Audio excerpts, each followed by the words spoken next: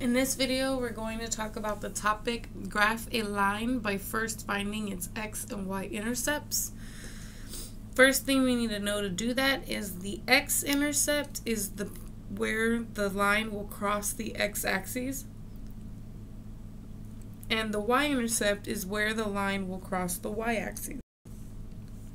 Now, anywhere that I am on the x-axis, if you notice, the coordinates of the point would be 0 and whatever, x, and then whatever x value I'm at, and the y value would be 0.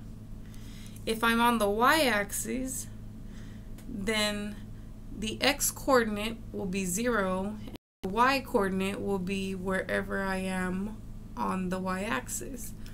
Due to that, the easiest way to find the intercepts is just to plug in 0 for x and 0 for y.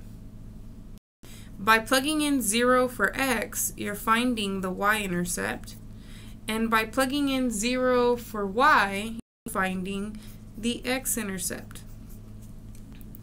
So if I take my equation and I plug in 0 for the x, you need to do them one at a time. They're two separate problems. Don't try to plug in both zeros at the same time. You won't get anywhere that way.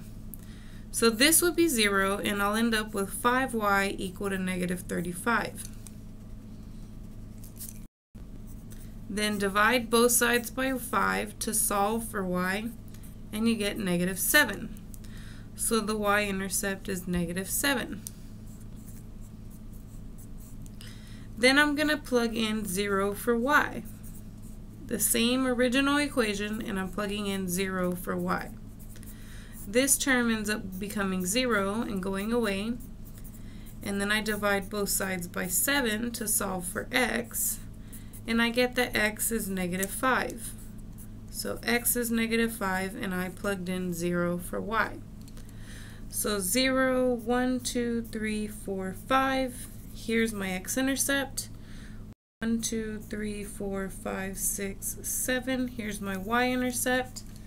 And then I can draw the line that goes through both of those 2 points. And this is the line that they were referring to. Okay, so just plug in 0 for x to find the y-intercept, plug in 0 for y to find the x-intercept.